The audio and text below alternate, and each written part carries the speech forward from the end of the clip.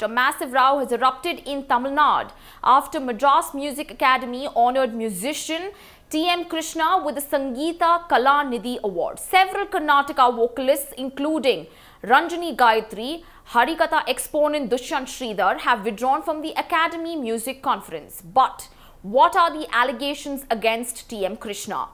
These musicians have accused him of causing immense damage to the Carnatic music world and stomping over the sentiments of the music community. They also alleged that TM Krishna has insulted icons like MS Subbalakshmi and Thyagaraja.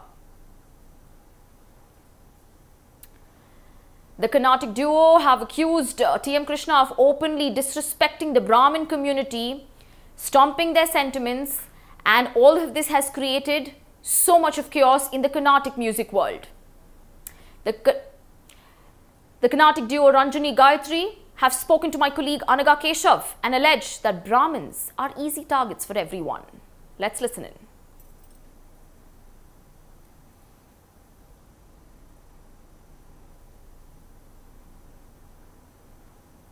In the mind of a lot of Carnatic musicians. In fact, right after you tweeted, so many other artists have followed your footsteps, and some have returned their Sangeeta Kalanidhi Award, some have cancelled their performances in the Music Academy. Ma'am, I just want to ask you, going against a Sabha that is as influential as Music Academy, what led you to take this decision, ma'am? We are not against any Sabha, and we completely recognize the power and right of Music Academy to bestow their award to anybody that they want to. If you notice the communication, the post, if you read it carefully, we have not talked about the award at all. It is, we have said very clearly that the music conference happens with a presiding musician. And when a music conference is led by such a president, we do not want to be part of a festival, a conference, which has Mr. TM Krishna as its president. And this is our problem. And of course, our post also lists the reasons that we have given. One of the reasons is that the area, Mr. Krishna has always consistently tried to vilify and throw stones at the musical fraternity. So this needs to be, and a lot of sensational press coverage has been given to such accusations without finding out the accuracy, the rightness of these accusations. And if you want to really do social work, uplift, take music to areas, to regions, to communities, then there is a way to do it. And every musician, we are all willing to come together to join in this noble purpose of taking classical music to everyone. In fact, that is our avowed purpose too. But you can do it without defining villains and projecting yourself as a hero.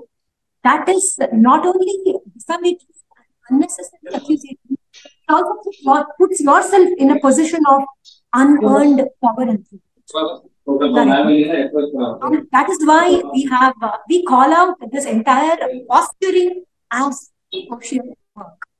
The second very important position that we have taken is Krishna's glorification of a figure like EVR, who has consistently, I would say, denigrated a single community, called for genocide. Please note that genocide is a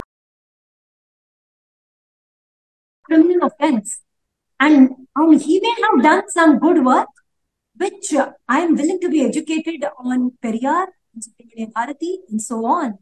He may have done good work, but does that justify genocide? A call for genocide. A call for genocide. Does it justify vilification of Brahmin community, particularly its women? Is it not misogyny at its worst? And frequent use of profanity, abuses consistently over decades. You know, I don't want to mouth these terms which come directly to your mind, but you can go search for it.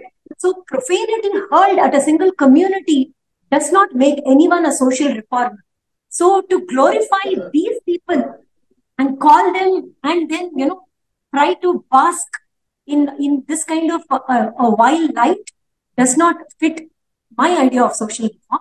And we have spoken against all this, and that is the contents of our list. You've finally broken your silence on this important topic that has always been lingering in the minds of a lot of Carnatic musicians. In fact, right after you tweeted, so many other. That was the Carnatic duo, that is Ranjani Gayatri, calling out TM Krishna to be vilifying the Brahmin community, particularly the women, and accused him of possessing a misogynistic mindset. Harikatha exponent Dushyanth Sridhar openly stated that while he has no authority to question the selection of TM Krishna for the coveted award, he would not perform as a part of the 2025 Music Academy conference. Dushyanth Sridhar has clearly stated that he has always had a sea of ideological differences with TM Krishna owing to his sensitive statements made time and again on several religious issues. Hence, he called upon the Madras Music Academy to raise to better heights in the future.